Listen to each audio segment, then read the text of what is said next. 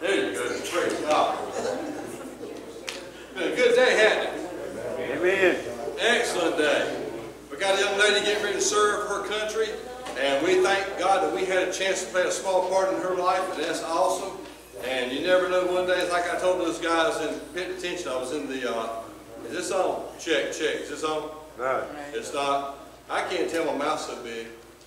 Check. There you go. I hear Edgar talk. My wife says if you're talking, I hear you before you get here. I hear you clunk like a horse, but she said I can hear you before you're clunking. So I can hear your name before I hear you clunking. Amen. I told those guys in the juveniles, told them this is not a stopping point, it's a starting point. And I said I can just see it now. Some of y'all don't realize that some of y'all may wind up getting scholarships and going to school on your athletic ability. Some of you might even go on your academic ability. I said, but I got a feeling one day you're going to come up to me in a hospital or somewhere to help me, and you're going to look at me and say, do you remember that night that you talked to me in that room? And they said, and the guys were just floored and said, remember, this is not the end, this is the beginning. Something greater is coming from this. I read this story. At the end of the first day, the young fella takes the girl back to her home, and on the front porch, leaning against the wall with a bit of swagger, fellas, he decides to try for that important first kiss. He said, sweet thing, how about a good night kiss? She said, oh, I couldn't do that. My parents will see us. He said, oh, come on, who's going to see us at this hour? She said, no, please. I would just die of embarrassment if anybody saw us. He said, baby, there's nobody around. They're all sleeping. She said, no way, it's too risky. He said, oh, please, I love you so much. She said, no, I like you too, but I just can't. He said, oh, yes, you can. Please, sugar, please. She said, no, I just can't. He said, please. Then the porch light goes on, and the girl's sister shows up in her pajamas, sleeping, her hair all disheveled, and she says, Dad says, go ahead and give him a kiss, or I can do it, or if need be, he'll come down himself and do it. And we're crying out loud, tell him to take his hand off the intercom button.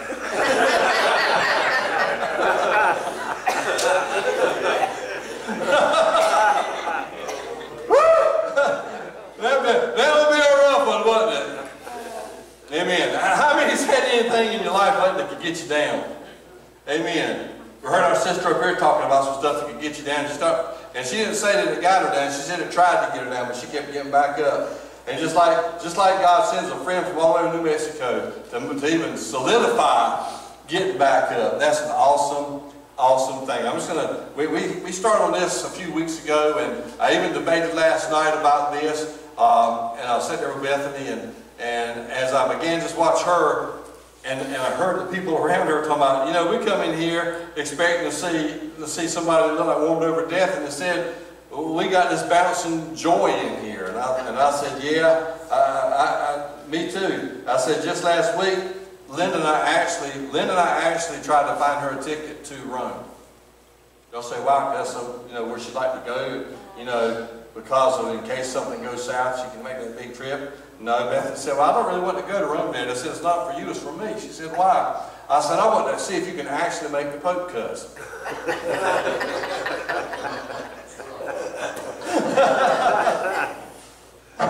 So she's been telling all the people at the hospital about that too. That's been funny. Okay. 7 ups, or 7 downs that'll get us up. Let me get the Bible out. God is so good all the time. Y'all get your Bible out, Romans chapter 15. Romans chapter 15. Won't keep you long because well, I'm not going to say that, because every time I say that, y'all go, what do you consider long? Yeah. Somebody took Romans out of my Bible. There it is.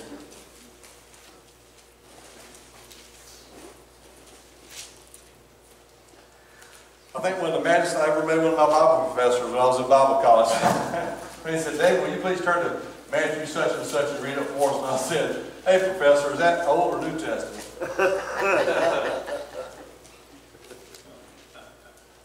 You honest. Y'all stand for the reading of the Word. Romans chapter 15. Y'all stand. This is some powerful stuff here. We then that are strong ought to bear the infirmities of the weak and not to please ourselves. Let every one of us please his neighbor for his good to edification. If you got your Mighty Army this morning, let me mention something. If you want Mighty Army, all you got to do is tell me or tell Jeannie or Don or tell one of the deacons or something. They'll get it to me. I just need your phone number, and I won't be calling you, but you will be getting a message every morning.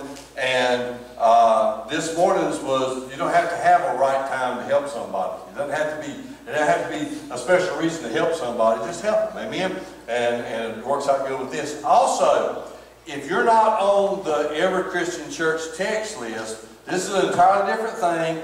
It's not the same thing. Mighty Army is one thing. This is something different. Whenever there's something going on in the church or there's prayer requests needed, you will get this text. This says Every Christian Church text, and you will find out things that's going on in the church, whether it be events or whether it be prayer requests. But you've got to tell Hazel, or you're one of them. Tell Hazel, tell Sister Hazel, or again you can tell Sister Jenny, one of those two, and they'll get you on this text list. And I would advise you to get on both of them. One's uplifting, and the other keeps you informed, and that's something good, especially in a day when used to we get on the telephone and try to call everybody. That's kind of impossible now, you know, with all the things going on. And you know, you might can leave a voicemail, maybe not, and then you might not listen to your voicemail. You'd rather have a text. I don't know about y'all, but I really text. I used to hate text. I think they're great now because it saves a lot of time and effort. You can look right down at it, and so it's really cool. So if you want to text, Mighty Army text, encouraging text, talk to me or Jeannie. If you want to get on the text for the church and get the information and know if somebody's in the hospital, know you got to be praying for somebody, and you talk to Sister Hazel or Sister Jeannie. Amen? Okay, here we go. For even Christ pleased not himself, but as it is written, the reproaches of them that reproached thee fell on me. For whatsoever things were written aforetime were written for our learning, that through patience, and patience is actually how you wait. Will you wait with a cheerful heart, or do you wait with a pitiful heart? He's talking about cheerful endurance and comfort of the Scriptures that we might have hope. God is so awesome to us. Amen. So here we go. Let's pray. Father, I love you, Lord. I praise your name. I thank you for your grace and mercy. I thank you for all that you do for us, Lord. And I ask you right now, Lord, to minister to us and through us, God. Make the difference that only you can in our lives. I know, God, that you got this, all this stuff. You've got it, Lord. You're working in our midst. You're making differences in our lives. And I'm looking for what you can do in our lives this day, God. Help us see your word like we have not ever seen it before. And we thank you for it. In the name of Jesus we pray. And we love you. The church said? Amen. Amen. Amen. You can be seated on the way down. Look at somebody and tell them the past is behind us. The future is ahead of us. God is with us. And nothing shall be impossible. Praise the Lord. Amen. Now, just to kind of brief, I'm not going to do like I did last time. Last time I got here and stayed here. I'm just going to breeze through this now. But one of the biggest problems in the world today is fear. And fear is an epidemic level in so many lives. It's amazing how people are living in fear. If you can go somewhere now and go in a fast food restaurant or go somewhere and a loud noise is made, and you'll start seeing people start ducking. Or they start looking around because they know now there's always a chance that somebody's going to come in and shoot up something, a disgruntled employee, or something's going to happen, or a terrorist might have a bomb explode somewhere. So I asked God to show me an acrostic for fear, and of course here it is. Fear fervently erodes all your rest. Fervently erodes. Now erodes means just takes away. Actually, but fervently erodes means a little bit at a time. But because I put fervently in there, it erodes at a quicker pace. The more fear you have in your heart, the quicker your rest goes away. And it's very important. I don't know about you, but I need rest. Don't you? We need God to help us through all that we're going through. So again, Jesus warned that in these last days that men's heart be filled with fear. And if fear is allowed to persist, it becomes depression. And there's a whole lot of depressed people. There's people that are depressed chronically. I mean, that's all there. They're all the time depressed. There's people there that just get depressed periodically. There's clinical depression. There's all kinds of depression, all kinds of ways to put it. But still, people get down. And when they get down, it seems like it's hard to get back up because there's so much beating on you to keep you down. And so I've noticed that there's many people have more downs than they have ups, okay? And I'm going to tell you something. If you're a down-in-the-mouth Christian, you're not going to win anybody to the Lord. Amen? If all you're talking about how bad you got it, how bad you got it, I do not want a shoe salesman coming to me going, oh, my feet are killing me. Would you like to buy a pair of these? And so if we walk around with more downs than ups. If we're not careful, if we let it come out of our mouth constantly, what happens is, instead of winning people to Christ, we will actually turn them away from Him. Amen? So look at somebody and say, you need to get excited about being saved. Tell somebody that. Ready? So here it is. We started on it last time, and we're going to go through it quickly. And I do mean quickly. I don't know how, I can't describe quickly though. No. Okay. All right, here we go. God's got 7 downs that we can have ups. Amen? So real quick. Real quick. Oh, I love that picture. That picture right there is amazing to me. I can imagine looking up in the clouds and seeing God reach down like that. That is just so amazing.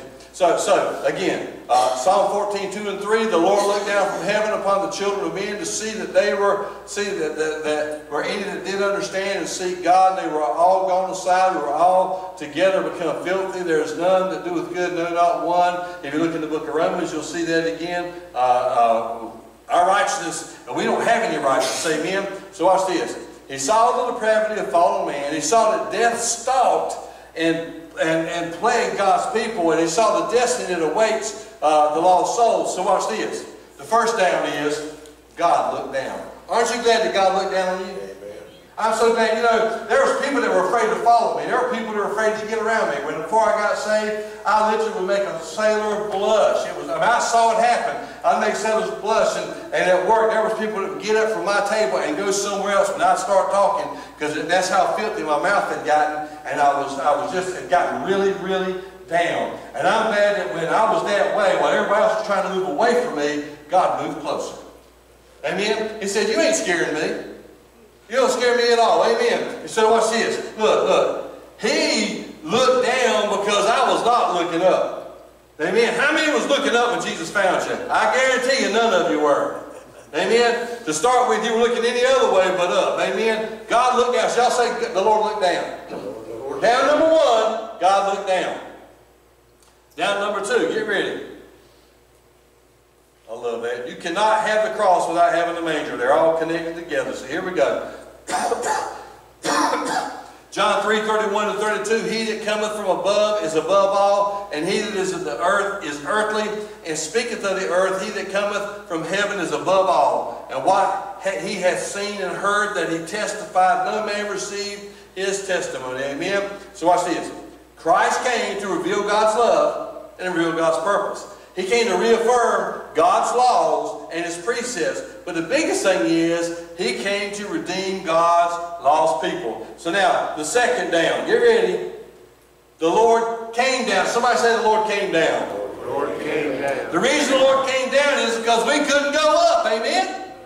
No matter how hard we try through religion, no matter how hard we try through our mind, no matter how hard we try, any way you look about it, slicing and dicing, I can't get to heaven without God's help. Amen?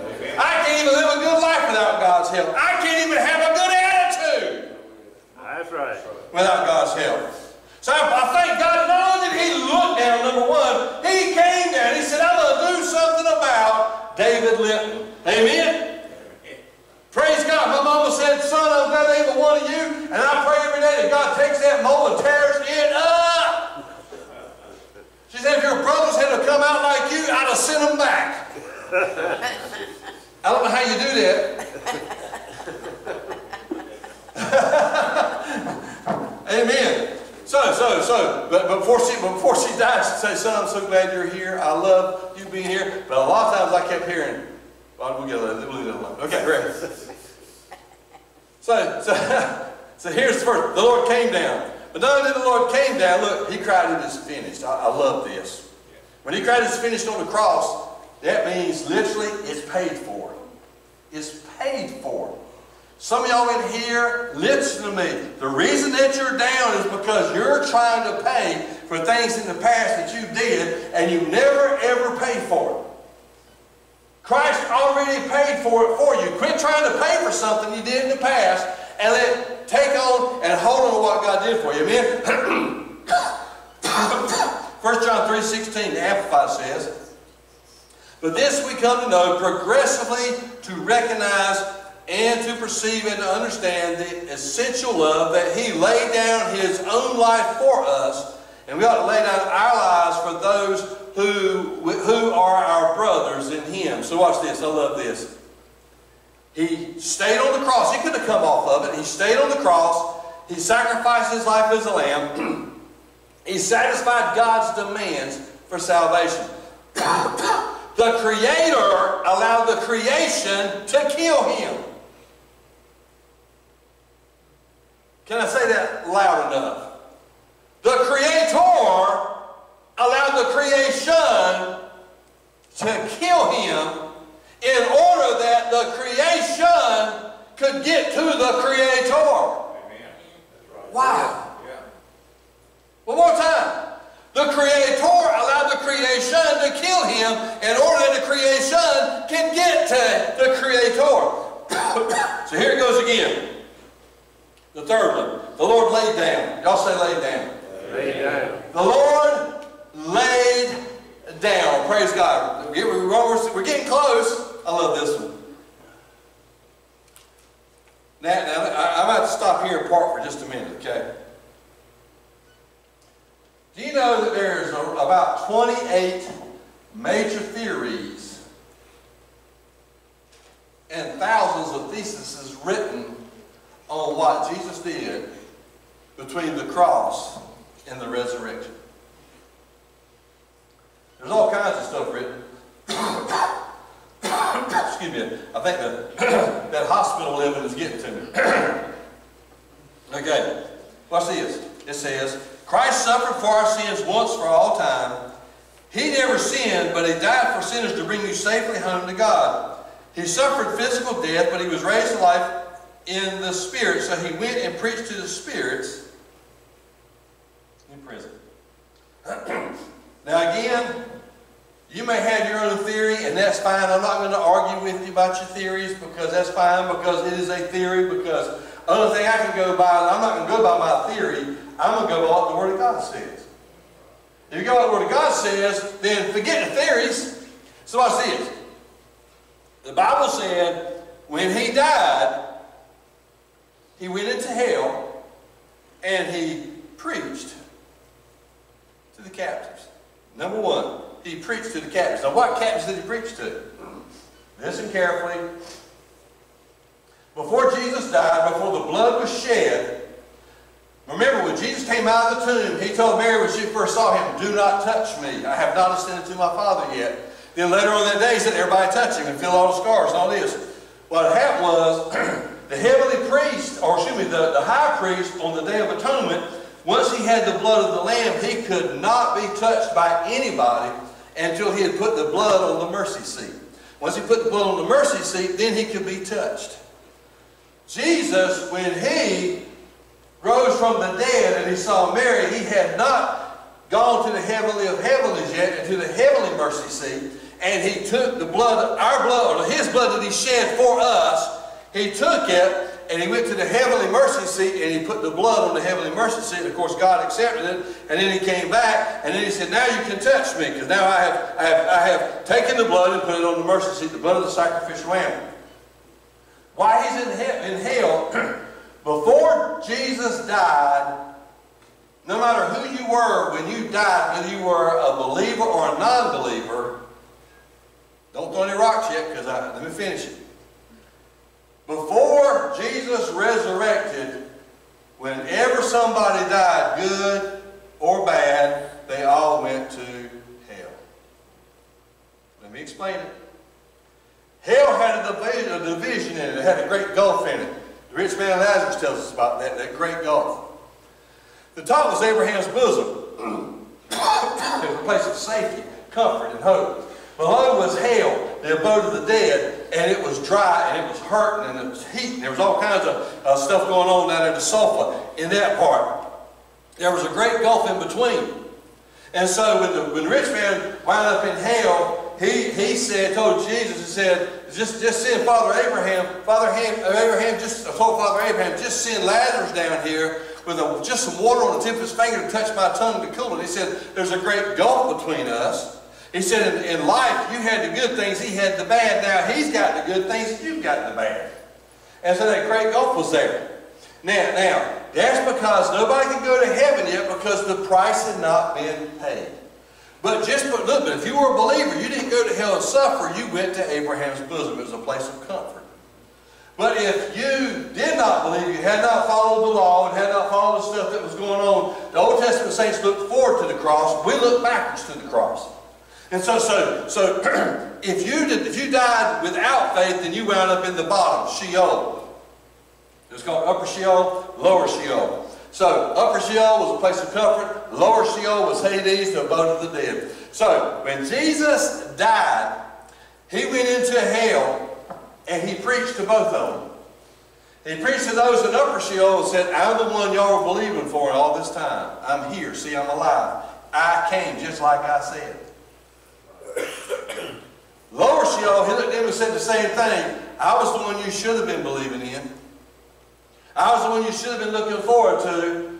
So what happened is the Bible says that he led captivity captive. Meaning, he took those in Upper Sheol and he carried them to heaven with him. That's now, when we die, we go before the Father and we go into a heavenly presence because of Calvary. The Bible says in Isaiah that hell hath enlarged itself, meaning that Upper Sheol is gone. Now it's nothing but Lower Sheol, Hades, hell. And so Jesus is down there and he's preaching to the captives.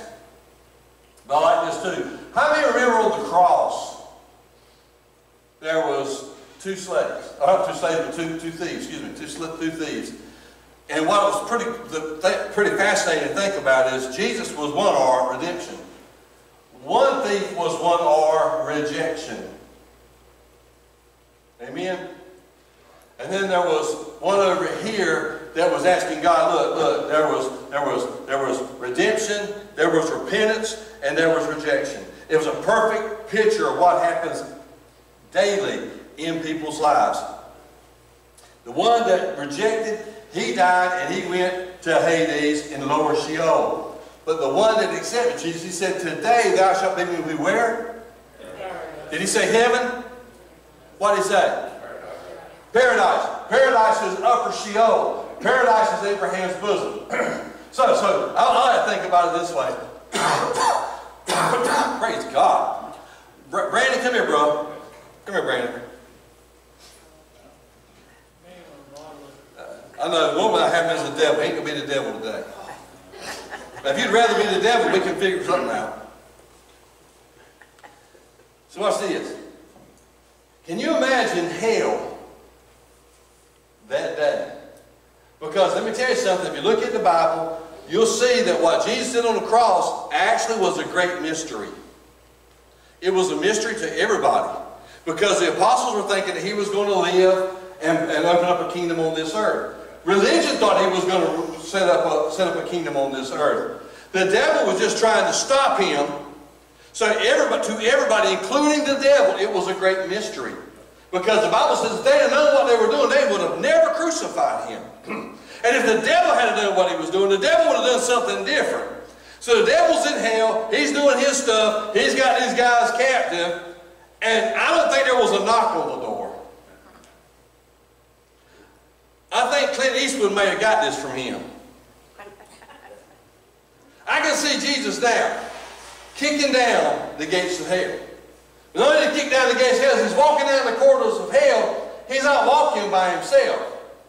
He's walking arm in arm with the guy that just said, Father, remember me when you get to your kingdom. And he said, today thou shalt be with me in paradise. Can you imagine Jesus walking down the corridors of hell just like this? He's got the thief with him who just a few hours before had no hope in his life. Praise God, he got crucified at that time. And the most powerful thing of all is they walk up to the devil and they look at him and he says, give him over. Give him to me now. Give me the keys to hell and death. You don't have them anymore. Can you imagine? Can you imagine? You can go sit down. So he's got the keys of hell and death. It's a very powerful thing. So he preaches to the captives. He leads them into heaven. Amen. That's pretty cool. But also, he puts the devil in his place, and then he takes the keys. He pushes away the fear of death. I am no longer afraid of death. Just yesterday, Becky looked at me because they were trying to figure out what all this was, and they really had our nerves kind of rattled as they were going through trying to figure out how to give her the right stuff, and she was rejecting some things, and some things were messing her up, and all this stuff's going on. And she looks at me and she says, first she says, God's got this, and then she looks at me and she says, hold it, Dad. Either way, I win. Amen. I said, it's just amazing. It's blowing me away. Either way, Dad, I win. God's got this. Look, she said, I don't have fear of death because I know what's going to wait me on the other side. So look. So watch this. Once he was taken down off the cross, we saw him taken off, or we didn't, but they saw him taken off the cross and put in a tomb. But in spirit, he went down into hell. He carried the one that repented, the thief that repented, went down there. He busted down the gates of hell. He led captive. He preached to all of them and said, look, here's what you didn't believe in me. That's why you're here. You did believe in me. I've come to get you. And then he put the devil in his place. He took away his keys. Amen? You know, I heard somebody say one time, you know, the devil walks everywhere he goes. I said, how you say that? He said, because Jesus took his keys. Amen. And so he finished. So here it is. The Lord went down. He went all the way down into hell to finish the job. Wow, he finished the job. Now watch this. I'm almost through. I said almost. Right. That's right. I didn't start saying I'm closing yet. I got 5 of those to keep up with those people. We got All right. none. Here it goes. So, God who at sundry times and in divers manners spoke in times past to the fathers by the prophets, hath in these last days spoken to us by his Son, whom he hath appointed heir of all things, by whom also he made the worlds, who being the brightness of his glory, and the express image of his person, and upholding all things by the word of his power, when he had by himself purged our sins, he sat down. Y'all say sat down. Sat down. He sat down on the right hand of majesty on high. What has that got to do with anything? He sat down by the Father. That kind of sounds like he was tired. No. No. Get ready. Here it goes. Wherefore, seeing we're also compassed about with so great cloud of witnesses, let us lay aside every weight, and the sin which does so easily beset us, and let us run with patience the race that is set before us, looking unto Jesus, the author and finisher of our faith, who for the joy that was set before him endured the cross, despising the shame, and is set down at the right hand of the throne of God. For consider here that there's such contradiction of sinners against himself, lest you be wearied and faint in your minds. Now watch, I love this. I love it. Here we go. He finished the work of redemption. If you went into the temple, if you went to the tabernacle, or you went into the temple, there's one out of all the nice furniture and all the gold inlay stuff and all the absolute awesome things, the lampstand and all this stuff, and the altar. There's one thing you would never see in the tabernacle, and that's a chair. The reason there's not a chair in the tabernacle is because the priest never had time to sit down. They were constantly, people were coming up and they were in line.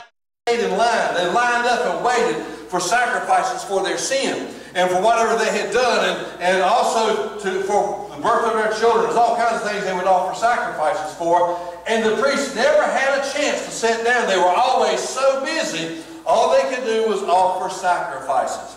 But Jesus, he finished the work of redemption. He fulfilled all the types. He fulfilled all the shadows. He furnishes the believer with power to serve. You know why? Here it is, because the Lord sat down.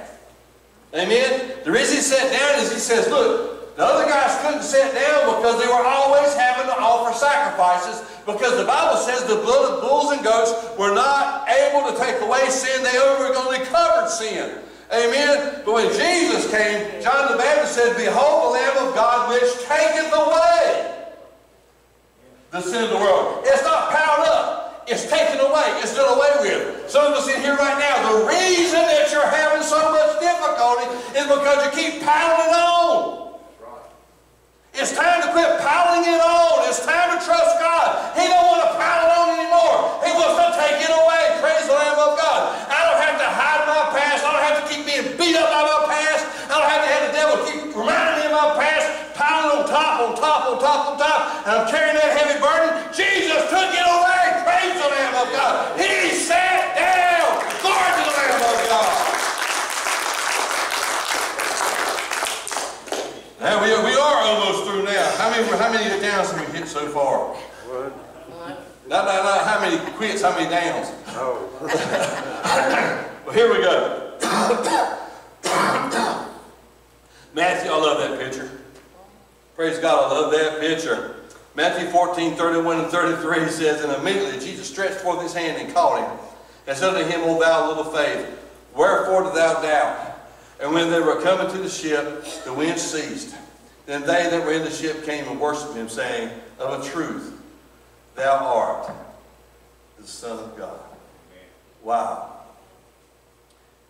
Watch this, he lifts you out of your death into a life eternal. He will lead you out of your defeats into victory. He will loose you from all that prevents you, your devotion to Christ with power and purpose. So watch this.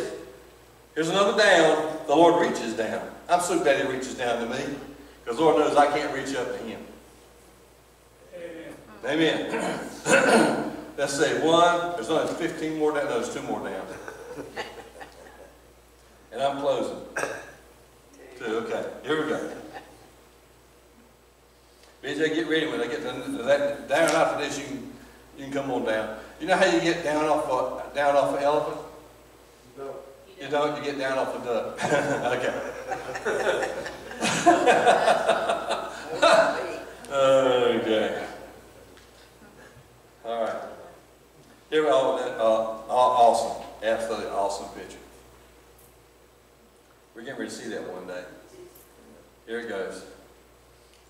1 Thessalonians 4:13 through 16. "But I would not have you to be ignorant, brethren, concerning them which were asleep or dead, that you sorrow not, even as others which have no hope. For if we believe that Jesus died and rose again, even so them also which sleep in Jesus will God bring with him. For this we say unto you by the word of the Lord, that we which are alive and remain unto the coming of the Lord shall not prevent them which are asleep or those that are dead. For the Lord himself shall descend from heaven with a shout, with the voice of the archangel, with the trump of God, and the dead in Christ shall rise first." Now, I did have a guy tell me one time, a preacher told me his church was going first. And I said, "How in the world? You know, your church is going first. Y'all think y'all some kind of religious, extra religious?" He said, "No, it's biblical." I said, "How are y'all going first? We're all going at the same time." He said, "No, the Bible directly states the dead in Christ shall rise first. My church is going first."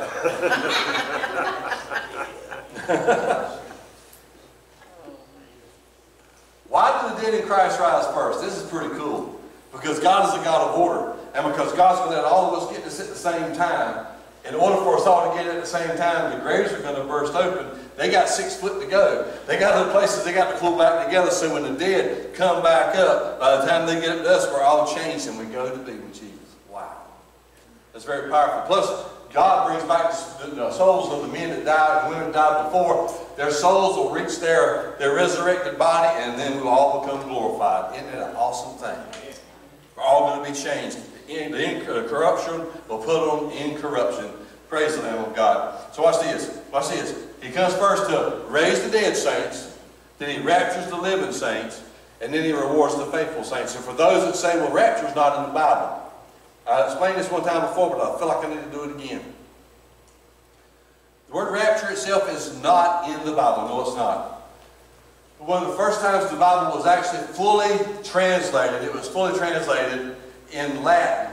It was called the Latin Vulgate. Jerome translated it. It was called the Latin Vulgate. That's what the early Catholic Church used especially, and they still use it many, many times. So the Bible's in Latin. That's why they pray in Latin and why they read the Word of God in Latin. So you got this Latin. Okay? Well, the Bible says in Thessalonians, when it's talking about the rapture, it calls it the called up, or being called up, or being catched away. Called up, catched away, or called away, however you want to say that. Well, when you look it up, called away or catching up, called away in the Latin Vulgate, when you take it and translate called up in Latin, it's rapio. Is where we get the word rapture.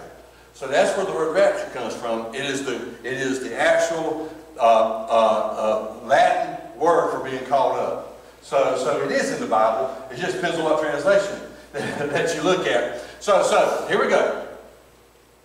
Raise the dead saints, rapture the living saints, and then we're going to start seeing some rewards. Isn't that going to be cool when we get rewarded at the marriage supper of the Lamb? So watch this.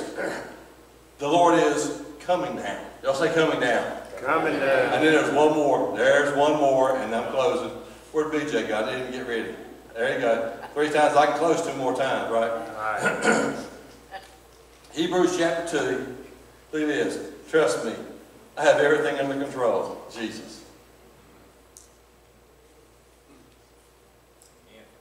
That's right. Trust me. I got everything under control. You know, I sit there and watch my kids, and they be all worried about what we're going to do here and there. And I already knew they had the problem, and I was already taking care of it.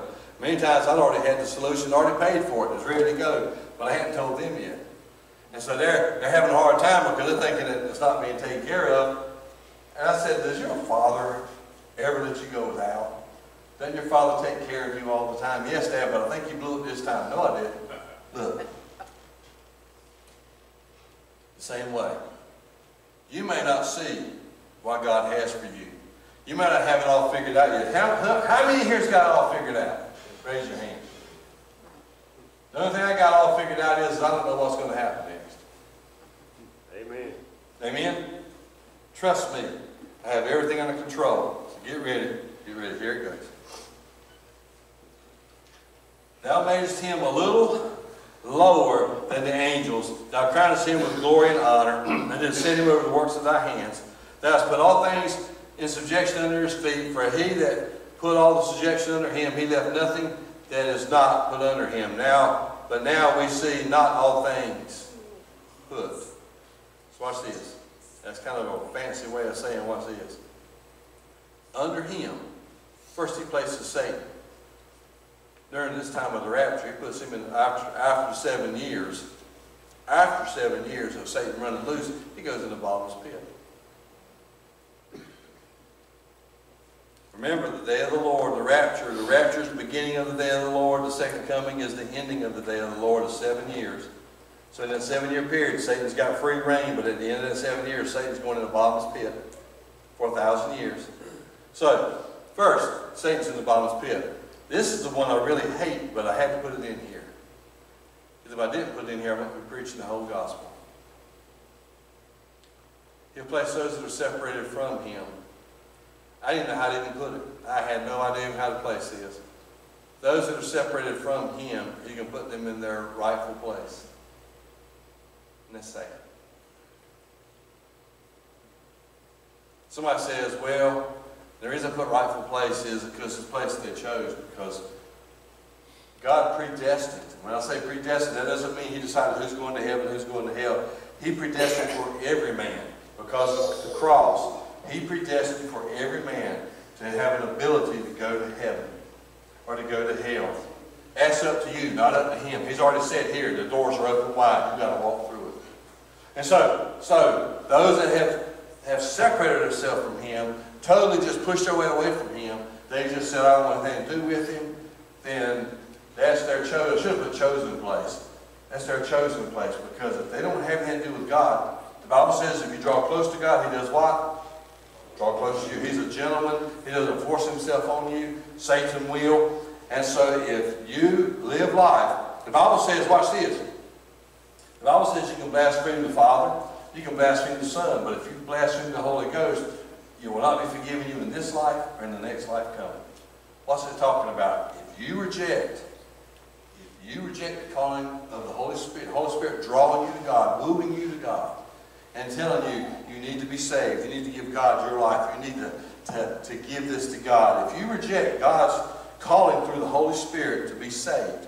If you reject that, you can talk about God, you can talk about Jesus, but if you reject the Holy Spirit wooing you into salvation, then it's not going to be forgiven in this life or the next.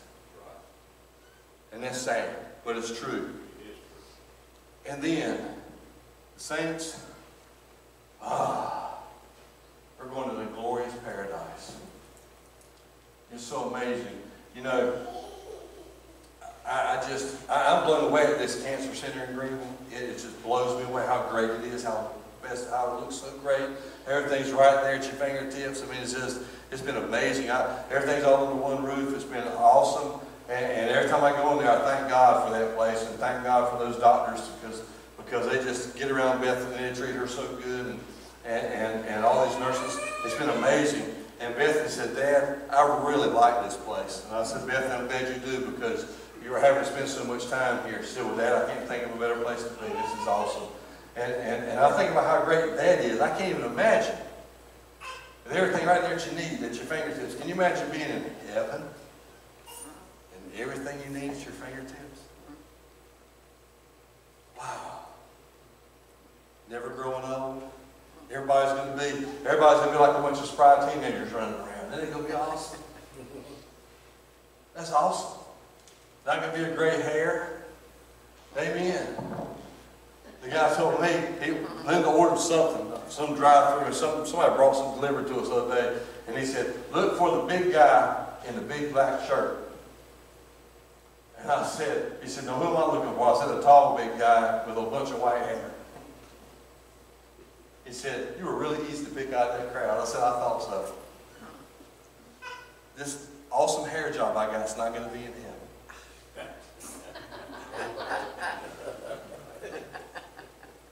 No, you don't have the same barber. I don't have the same barber. That reminds me, there was this guy. His name was Bobby. And Bobby was always optimistic. He was so optimistic. And so Bobby says, he goes to his barber and he says, I need a good haircut. He says, what's going on? Nosy. He had a nosy barber who had a very bad attitude. He looked at his barber and he says, where are you going? Someplace special? You got to have it that works? He says, yeah, I'm going to go see the Pope. He says, you can't go see the Pope. He's got all these guards around him. Do you have a special appointment? He says, I don't have a special appointment, but I'm going to go see the Pope. I'm going to Rome, leaving tomorrow. He says, so you haven't even called him yet? You don't even know what's going on. He don't know who you are. He's going to have all those guards around him. He's not going to let you up. And he went on and on and on about how crazy this guy was. Bobby tried to get up to see the Pope. He said, just cut my hair. I'll take care of this. So he got to cutting his hair. And he said, I'll come back to you when I get back. So the following week he comes back. He comes back and he says, well, I bet you didn't see the Pope, did you? He said, as a matter of fact, I did. He said, you did? He said, yeah, I saw the Pope. He said, come on now, there ain't no way you saw the Pope. He said, yeah. He said, I was in the Vatican yard. I'm out there in that courtyard, and there's thousands of people, and the Pope, like God was guiding him, looked down and found me amongst all those people and pointed me out and sent the guards down for me. He said, oh, come on, they didn't do all this. Yeah, it did. He sent the guards down, they come and got me, and they pulled me into his presence. He said, oh, that ain't going to happen. Ain't no way. You're just a little peon. He said, no. He pulled me up, and I stood up on the platform with him. He said, really? And then he spoke to me. He says, yeah, what did he say? He said, look at me and said, son, who gave you that sorry haircut?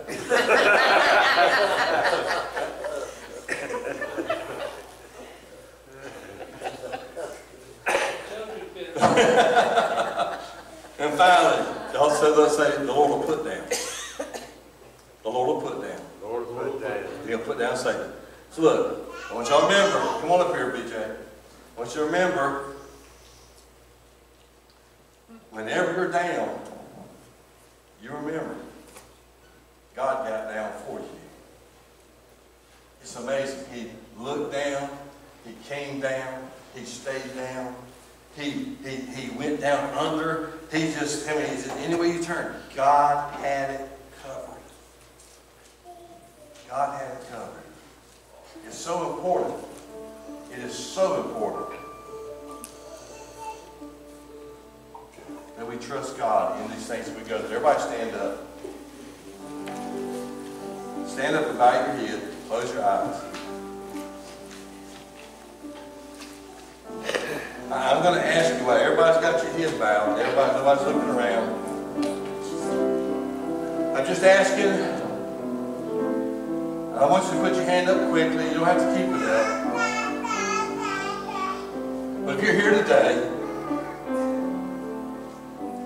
and you've been fighting down all the downs, you've been fighting all these downs in your own life.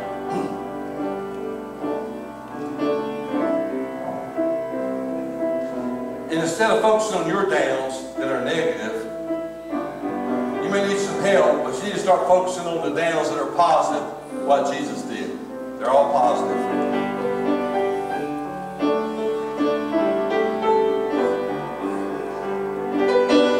If you're here today, nobody looking around, and when I tell you, I want you to slide it up real quick. You've been focusing on the negative downs in your life, and you need to learn how and to see how to focus on the positive downs that God did for you. But just put up that hand and say, pray for me. Put that hand up just quickly. Pray for me. I need to see the positive downs that Jesus did, not the negative downs that are in my life consuming me. Lord bless him. Lord, give him strength. Give him divine focus to look at the positive downs that you did in our lives, to help us to get up. Lord, I love you. I praise your name, and I thank you for touching everybody that had their hand raised. Someone raised it didn't.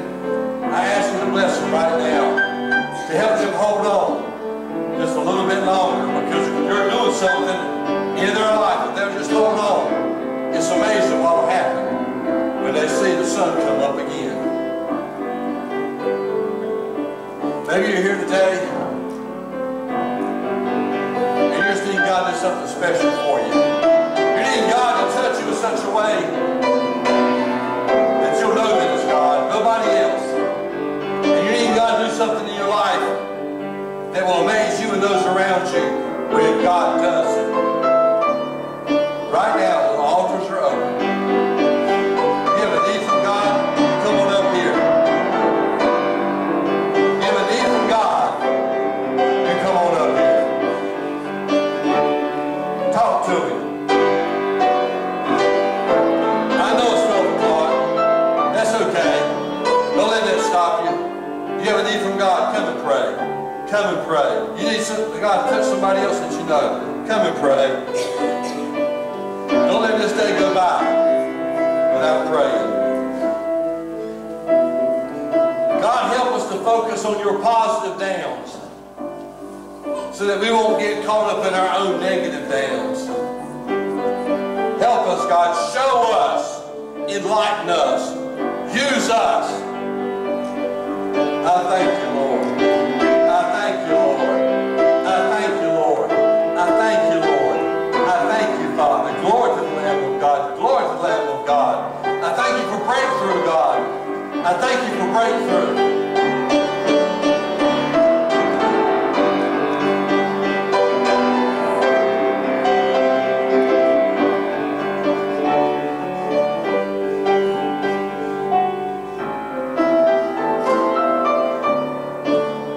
Thank you, Father. Glory to the Lamb of God. Glory to the Lamb of God. I thank you for all those positive downs that you've done for us, God. I thank you. I thank you.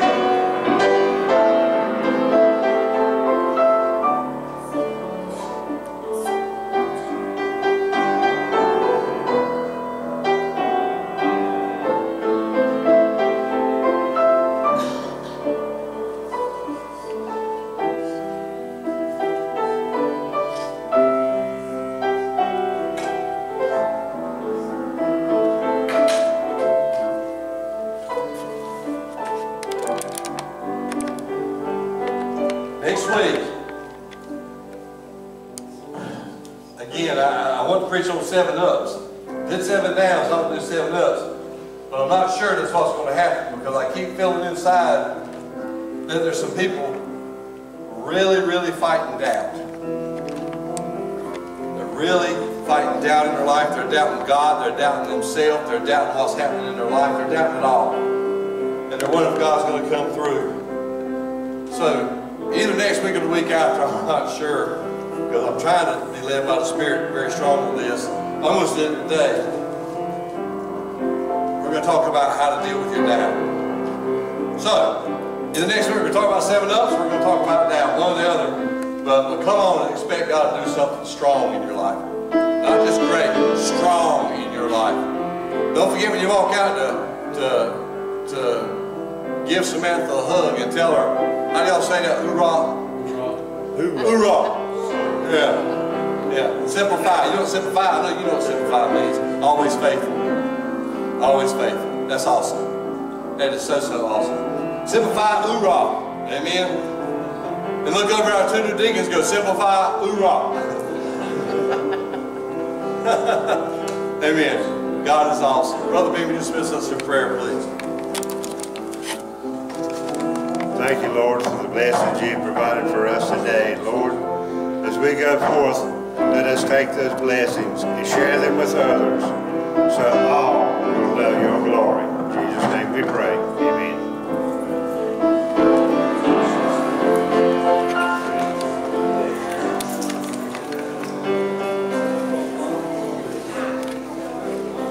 How's Sylvia doing?